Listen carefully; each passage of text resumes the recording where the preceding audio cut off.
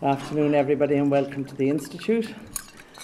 Could I start by asking you to turn off your phones or turn them down, and to explain that our guest's speech will be on the record, but the questions after will be according to Chatham House rules, which they were non-attributable. Rob has been here several times, and some of you may have already seen him before. Rob Wainwright is the head of the Europol in Europe. He's the executive director, and he has really made incredible progress in Europol since he took over. He's led the establishment of the European Cybercrime Centre and the European Counter-Terrorism Centre in 2016, and he's one of the leading executives on security issues. And sadly, his time is coming near to an end, and I remarked to him downstairs he'd be a very useful person for people in the criminal world to hire, because he'd be able to tell them how things are done. But he's with us here today to talk about, as the title there said, more bang for our bucks, which is quite a sexy title, and moving from the compliance-driven to intelligence-led in the fight against cybercrime and financial. Now, many of you will have attended a number of lectures here and talks here, and been aware how the whole issue of cybercrime, technology, how it is changing the face of crime. It isn't the normal, bag of swag, as somebody mentioned, being stolen and trying to find it under a hedge or wherever it's hidden. It's so much being done now on the internet. Rob will probably explain, what the normal person who robs banks now, it's not somebody walking into a bank with a mask over their head and maybe a gun. It's another way. Don't explain too much how it's done, but there's other ways now of robbing banks, and that's what's happening. So an organisation like Europol has got to stay up to date, and we're glad today we have representatives of the Gardaí who work in the cyber area, people in the law profession, and it's really important that we, the people, recognise the changes that are happening and maybe help to acquaint ourselves and to educate ourselves and our friends as to what changes these things will mean. And I know Rob will mention this because the whole issue of data protection is so topical at the moment. But as I said, we all want to see the baddies caught, but you don't want to see your data or your family being caught by data being used. So we have a very split kind of way of looking at how data is used. We don't mind somebody else's data being used to catch them out, but please don't use my data to catch me out. And we all do that. So I'm very pleased today to introduce our guest speaker, Rob Wainwright, and the floor is yours, Rob, and we look forward to hearing what you have to say. Thank you very much, Nora, and to the Institute for inviting me back again. That's right, I have a month to go of my 9 years running Europol, which has been a very interesting, wonderful privilege to lead this organisation through a period of considerable growth, I should say. Also, for those of you who don't know, Europol mission is to simply make Europe safer, and to do that by helping the Gardaí and its equivalents around Europe to fight better crime and terrorism. Crime and terrorism that has become more complex and more dynamic over the last decade or so. So the story of Europol, while I've been there at least, is one that's a bit better known now. Still confused with Interpol very often, but not as much as we always were. We were once even confused our name for that of being Europol, as if it was the common European agency responsible for monitoring chlorine levels in aquatic centres or something. But we've come a long way, and over the period that me and my colleagues have been working at this agenda for a decade, a 9 times increase in the amount of intelligence that we're collecting, sharing and analysing on a weekly basis, ingesting around 11 terabytes of data every week into our systems. That being processed in a very, I think, efficient way with the use of data science capabilities to produce intelligence leads that have led to a 5 times increase in the number of operations that we're running, and operations that are on a much bigger scale. around 1,500 a year that are really high-level operations of the type that we were able to announce this week, for example, which was the arrest of one of the biggest criminals in the world. And after a long period of investigating this person, he was arrested by Spanish police. He and his organization were responsible for malware attacks on over 100 financial institutions, stealing in the process over $1 billion from those banks. So when Nora talks about the modern-day bank robber, indeed, they're doing it in a remote way and getting away with a very, very large bag of swag in that case. So that's been the sort of journey of Europol from this to that. And the story behind it really, like I'd like to share with you for the next half an hour or so, is about three factors. The dynamics of the threat, how that has changed, how we've leveraged the power of networks, which we see in other parts of government and society as well. And thirdly, how data is the oil in that system and how we've used data, still in a responsible way, going to Nora's point, to drive a different kind of response to this threat from crime and terrorism. So first the threat, the dynamic nature of it, become more complex, become bigger in scale, a larger impact on counter-terrorism, of course. Last week's sad events, the loss of a French law enforcement officer, the latest in a series of attacks that have killed hundreds of people in Europe over the last 3 years. A threat that is complex because it's been propagated by a combination of foreign terrorist fighters and those that have stayed at home, so-called lone actors. These foreign terrorist fighters, of which there are about 5,000 or 6,000, we think, that have travelled from the EU to Syria and Iraq, and some of which have come back to carry out the grand-style attacks that we saw in Paris and Brussels in 2015 and 2016, especially. Now, their activities have dried up somewhat. The outflow certainly has gone down to a trickle, if not to nothing at all. And the inflow also is a bit of a mystery to us, an intelligence mystery to the community at the moment. We know about a third of them have died in combat. Maybe a third others have already come back, are in prison, or have even successfully rehabilitated in some cases. But that still leaves 1,000, 2,000 people that are either still there or gone to another location, halfway back like Turkey, but still pose a considerable threat on their return. They were radicalized enough to want to go there in the first place. You can imagine their exposure to that conflict experience over the last few years will have changed their state of mind even more so. But really it's been these people at home in our communities that have caused the most damage to us in 3/4 of the terrorist attacks over the last 3 years. These people, some of whom maybe were trying to travel to Syria and Iraq, and as a result of clampdowns by European governments, much better work by intelligence agencies and the police to really stop that, it meant that we could really restrict their opportunity.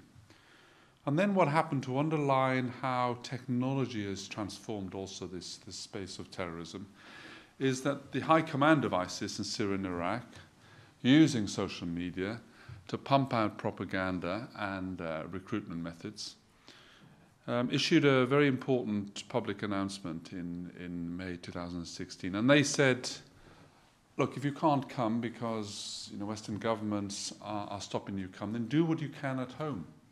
And it specifically said, take a gun, take a knife, kill a police officer or kill a soldier. Use a truck to run over people in public places. Now, this was a specific calling by one of the top spokespersons of ISIS. And of course, what immediately followed in the months after that was an increased tempo in terrorist activity exactly along those lines. The power of social media and the way in which ISIS have used it much more than any other terrorist group in history to try to establish a virtual caliphate as well as a physical one, and to try and mobilize, therefore, a more complex and more dispersed threat against our values and our societies.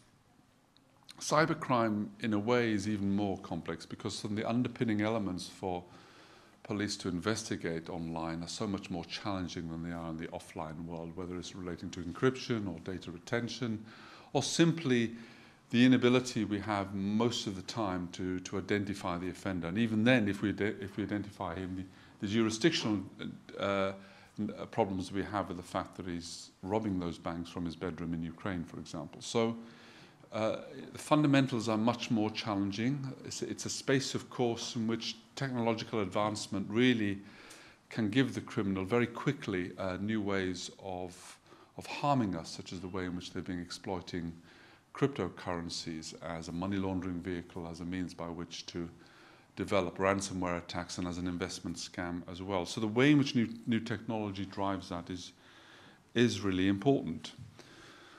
Now, that arrest of this cyber kingpin this week, an illustrative case.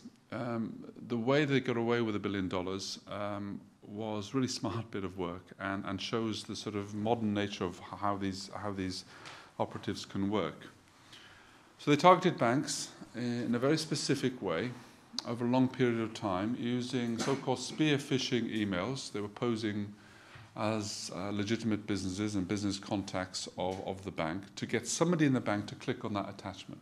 That attachment had embedded in it something called a remote awareness tool, which allowed them to, a remote action tool, which allowed them to sit in the system without that individual knowing, in order to observe his or her email traffic and what she did each day, perhaps. Then they apparently did nothing for 8 months while they worked their way around the system, going from one to the other, compromising each one, until they found the bingo prize, which was the person who has administrator rights over the banking systems. And once you capture him or her, as they did in this case, then they had remote control of the bank transfer payment systems. So they could just transfer money from accounts to accounts. They were manipulating card balances, inflating them. And in the most Hollywood movie type scene of all, what actually happened in this case, they could remotely control ATM networks. So we actually had accomplices in this organization. They were standing on the street corners of parts of Central and Eastern Europe at 3:19 a.m., for example, with a large suitcase outside an ATM machine, while his accomplice back home, controlling that network, was instructing it to empty its cash holdings. And it would fly out into that suitcase. 2 minutes later, he was on the next street corner doing exactly the same, and exactly the same, exactly the same. And in total, over an 8-month period, over a 4-year period rather, 100 financial institutions lost $1 billion. And that's the power of what they can do these days. It shows you the scale, of course. WannaCry is another example of that last year, because we had 300,000 victims, most of them companies, in 150 countries. So the scale of cybercrime is something that is now exceptional. It says something also about the level of innovation. That Hollywood-type scene is also seen in other areas. So WannaCry itself was the first time we saw a ransomware attack that had a built-in worm functionality, so it could self-propagate around the network. That's why it spread around the world like wildfire over that weekend. That's why it got the headlines as well. Importantly, that capability in WannaCry was based on stolen US intelligence capability. And that's an important other point that we're monitoring, is an increasing blending of state capability, state actor capability in this space, and wider cybercrime. Why is that important? Because, of course, when you're dealing with cyber capability in certain states, that's the highest grade available, highest grade possible. And normally it's just targeted for espionage reasons, of course, which causes enough damage as it is. But if that starts leaking out into the wider criminal domain, either deliberately or accidentally, then there will be a much more widespread impact of the highest grade capability. So that means that even the biggest institutions in the world, which might be telling themselves they have the very best information security defenses, are also vulnerable. And there is no lock strong enough that can get your threat down to zero. There is no wall high enough that you can build. So the state of mind has to become one of resilience and an understanding of how to manage this as a very, very serious risk. Underpinning these elements of cybercrime is an enormous market online, particularly in the darknet, an industrialized operation of of criminal marketplace forums that are selling hundreds of thousands of different commodities, and also a syndication effect of criminals that are now collaborating rather than competing with each other.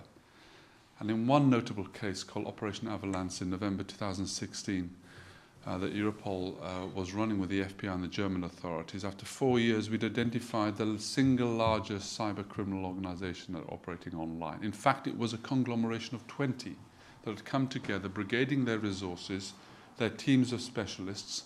Amongst themselves, they'd even appointed a CEO, a CTO, a CIO, a CFO. And they run this like a huge commercial enterprise, generating 1 million phishing emails a week, the very latest in banking malware. We found victims in 190 countries. And this was a service, an industrialized, high-grade service that they were offering to the wider criminal community. And so, of course, it underpins the infrastructure of how cybercrime can work at the scale that we've been seeing. In the organized crime world, a similar effect now as well around the syndication of crime. Organized crime groups that in the past have kept themselves within their own ethnic or even family groupings, working in a much more enterprising way with other criminals across borders, sharing services, exchanging good practices, handing over trafficking human beings from one geographical space to another, for example. In 2015, when the migration crisis took hold in Europe, we had 1 million irregular arrivals in that period, 5 times the amount of the year before. And we all saw on the screens of our television during that summer these poor, unfortunate people in their thousands literally walking across Europe. And it was a great criminal opportunity. And ad hoc criminal entrepreneurs on the spot started providing illegal taxi services to smuggle them across borders and so on, making a quick buck. This was the sort of spontaneous reaction of a criminal community, local drug traffickers maybe that were turning their hand to a sudden opportunity that was falling in their laps. Since then, what's happened is a much more professionalization of the market. Now there are international syndicates that are controlling the people smuggling trade in and around Europe. And it's very dynamic and specialized teams, different teams from different countries, some that are specialists in recruiting the victims, others in transporting them, others that are producing very high quality fake travel documents, and others that specialize in money laundering, for example. And money laundering, there is a set of professional specialists that are providing the very best service, that are exploiting our systems. And as they seek to launder the proceeds of what we think is a 120 billion euro criminal sector in Europe each year. And I'll come back to some of the lessons we're having in that shortly. So underpinning all of this type of crime, terrorism, organized crime, cyber, what I'm describing is something that is certainly much more technology-enabled than we've ever seen before. That's an important characteristic. Well, there's one other important thing, which is certainly an example of the major security threats in all our societies having gone global, being much more transnational in nature. We're dealing, the essential elements of the terrorist threat are people that are traveling across our borders, that are using the globalized instrument of the internet. Cyber in itself is obviously self-evident and a globalized problem. Now, what does that mean? That means something about how we have to evolve and structure our response, because there is in fact a strategic gap in our response between the fact that these threats have long since become international and need to be tackled as such, and yet the construct, the criminal justice, political, policy construct of our response is still very much focused at the national level. So there is this gap that has to be at least recognized and mitigated. On terrorism, that's a national security issue. The European treaties are very clear. They say that national security shall be the sole competence of the member states. So not even a shared one, the sole competence. And flowing from that, of course, are very important principles and a culture that very much retain terrorism as a national legislation. Now, this is not me asking to create a European FBI. That's something completely different. I understand the sensitivities of something like that and why the political construct is in that way. And those who wish to draw a parallel between how in the US you do have a federal FBI but you don't have it in Europe, of course, forget the point that this is a very different political space. My point is, therefore, not that we should ignore that. We should actually recognize it and mitigate the consequences of it and find ways in which we can still operate in a more effective way across border amongst ourselves. And that, of course, is where why Europol was created effectively, initially 25 years ago, solely to focus on drugs, because that was the first example we had of security problems appearing on our streets that appeared to have an international dimension, because the drugs were coming from Asia in the case of heroin, or cocaine, Colombia in the case of cocaine. So a combination of a bottom-up requirement from cops saying, we need mechanisms to help cooperate across borders, and some political will led us to the creation of something called the European Drugs Unit. And since then, of course, because all other types of these major threats have gone in the same way, the mandate of Europol has grown. It's never grown, though, to such a point that we have established a European FBI, and I still don't believe in that. We have no coercive powers. We can arrest nobody, we can run no informants, we can intercept no telephone calls, we can run no surveillance operations. So you wonder what on earth we can do then to fight the way in which crime works.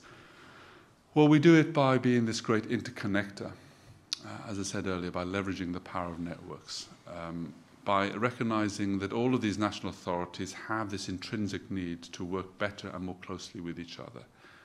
And they need something that is the interconnecting point in that. So we've established, therefore, a platform, an arrangement, a community that has brought together now 1,200 different agencies right across Europe.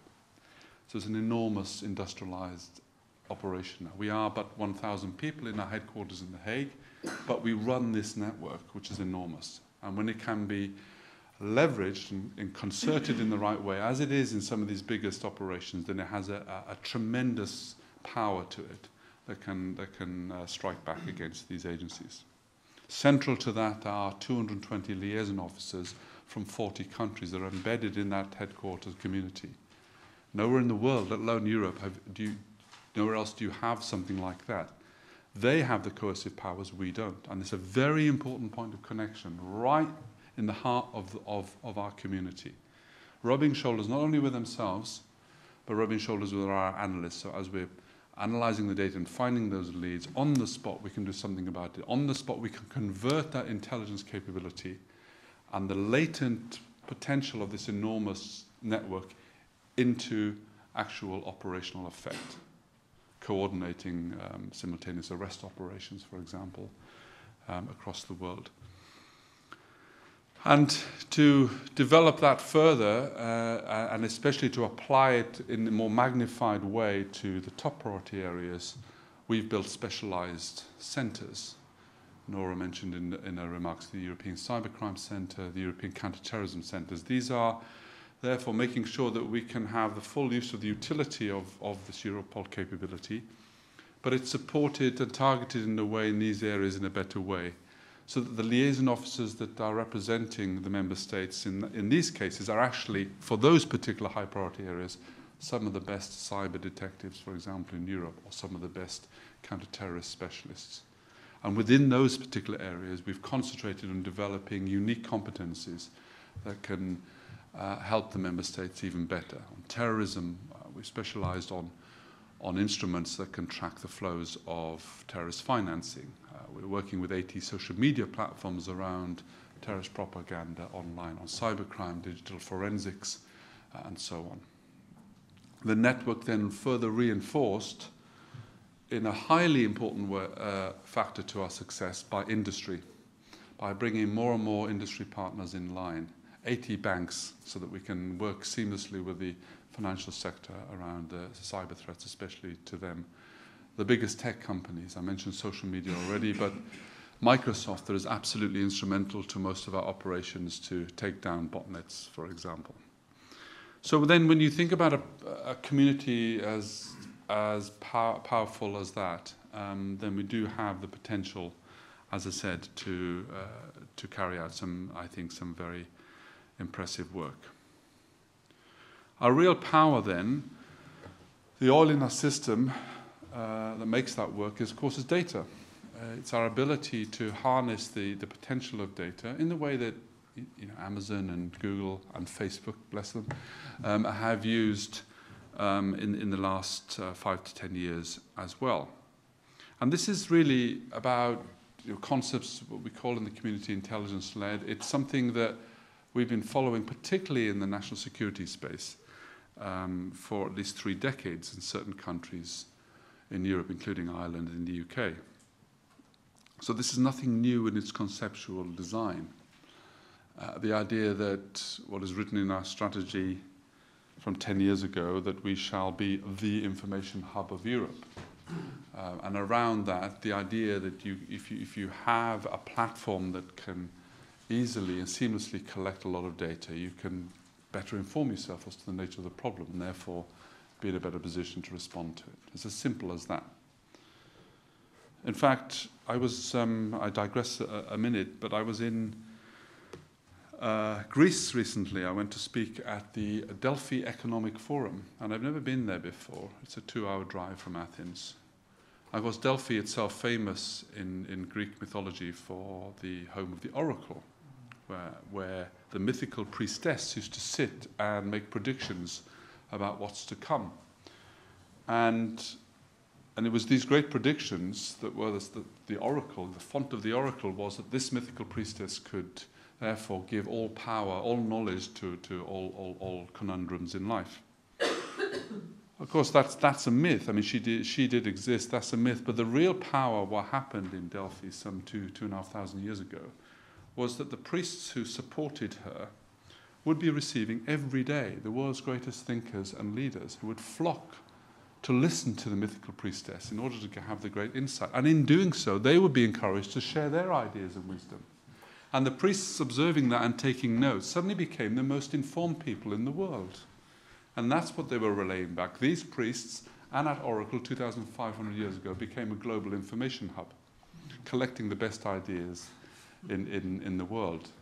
Very powerful example, and all we are doing is something similar now. And yet when you hear industry talk about moving into a data-centric world which has transformed industry, the new oil in the system, it says, well, there's nothing new about it, I don't think, in those terms. But it's true that, like those companies, we've benefited from what they call the data network effect.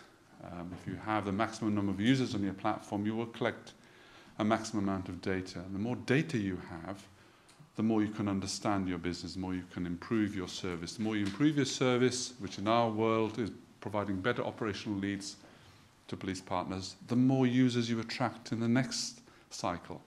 And with more users, you get even more data and improve your service even more. And that's what's driven this trajectory, which has resulted in our now processing 9 times the amount of data than we were 9 years ago.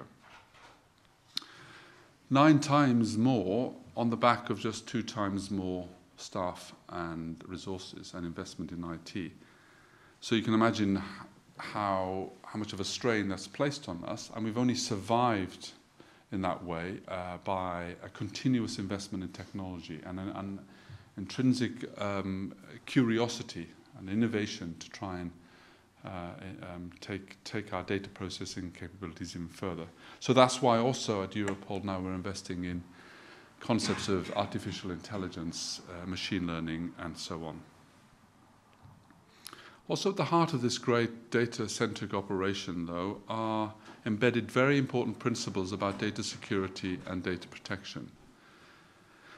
And of course, the lesson from the last couple of weeks with Cambridge Analytica is, I suppose, if nothing else, what it tells me, working myself in essentially a data-centric organization, is the importance of having, in this much more data-centric world of ours, of having very important, transparent rules of what you can do with that data. So for us, accountability is important. We are publicly accountable for what we do with our data. We're inspected by an independent data protection authority that has full access to our data. Very important point, because it establishes our credibility, gives independent assurance that we're not exploiting the power that we have. Secondly, transparency with our users. So our users are the police men and women who are sharing their data with us through our platforms. They're in control of that data.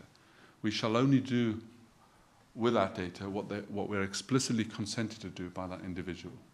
And thirdly, this principle of proportionality, that we have a very narrowly defined, specifically defined purpose for why we will collect and what we can do with that data.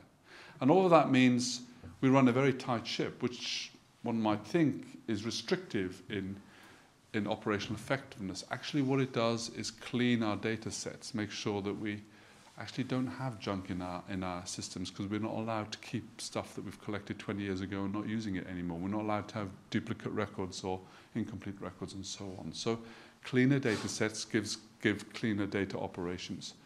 It trains the mind of the analyst to be more precise in the work that they do as well. And it's interesting as I reflect on what I'm seeing at the moment and in other areas, the importance of having this transparent, accountable, proportionate regime, you shouldn't underestimate. Our operational imperatives, of course, are to maximize how much we can convert that intelligence into operational leads. But there's another potential that I've tried to focus on much more in the last 3 years from this rich data seam that we have. It gives us a great strategic insight. If we can process it and understand it well enough, then we really do understand the macro dimensions of crime and terrorism, how it is evolving.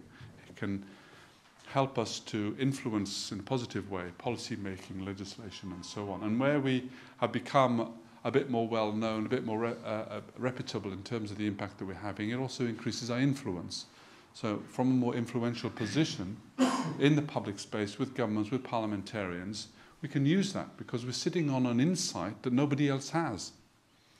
So when we were seeing across multiple operations that money launderers were habitually using the 500 euro note to move cash around borders, because for obvious reasons you can move €1 million worth of it in a small briefcase, we also looked very hard at what the legitimate use of the 500 euro note seemed to be in the economy, and we didn't see much evidence of that.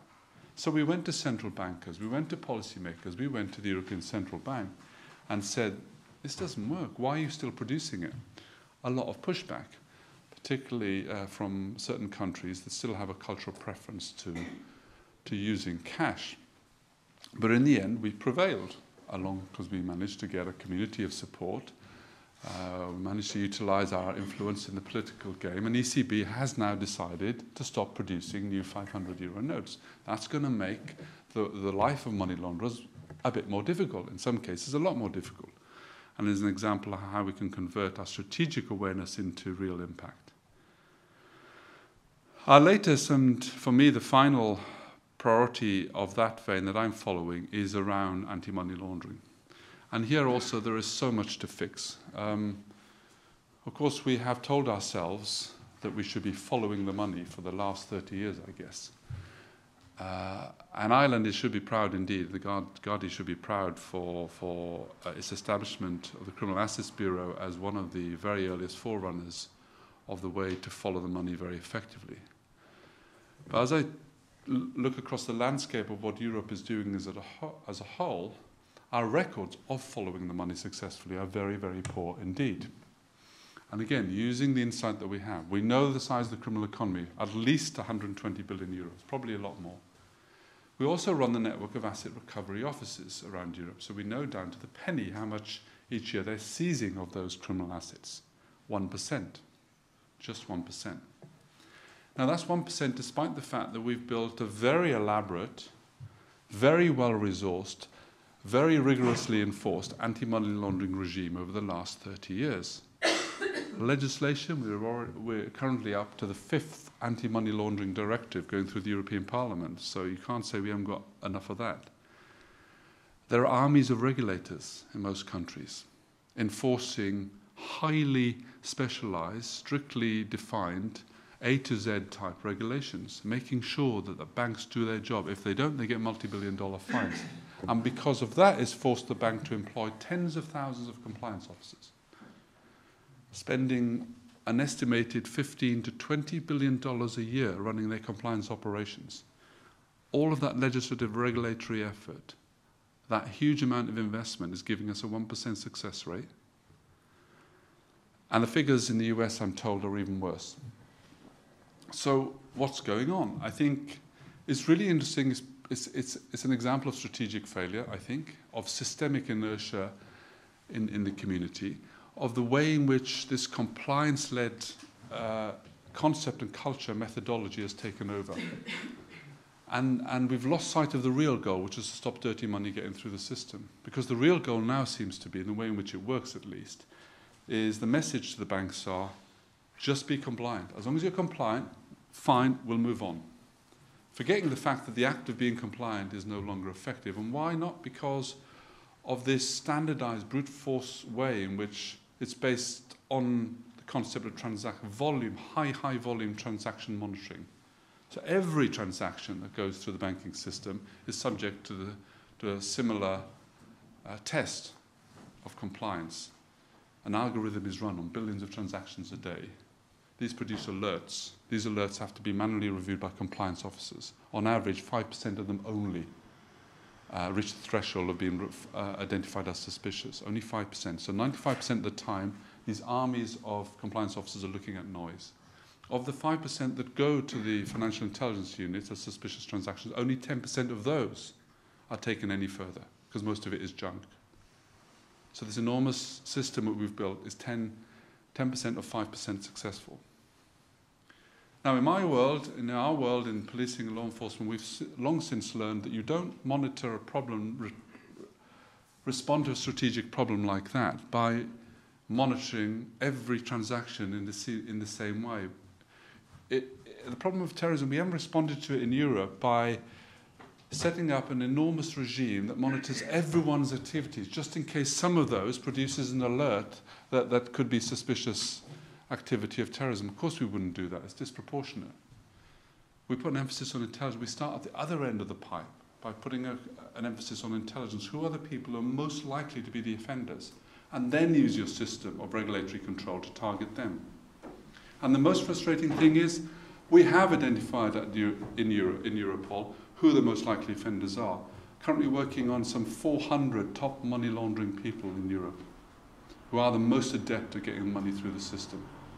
85% of it's still going through the regular banking network. We know who they are. I just want to give those names to the 15 biggest banks in Europe and say, don't worry about what Nora's doing with her savings accounts. I'll give you these names. Spend at least some of your resources telling me what you know about the financial life of these people. And I'm telling you that will be more than 1% successful in this intelligence yield.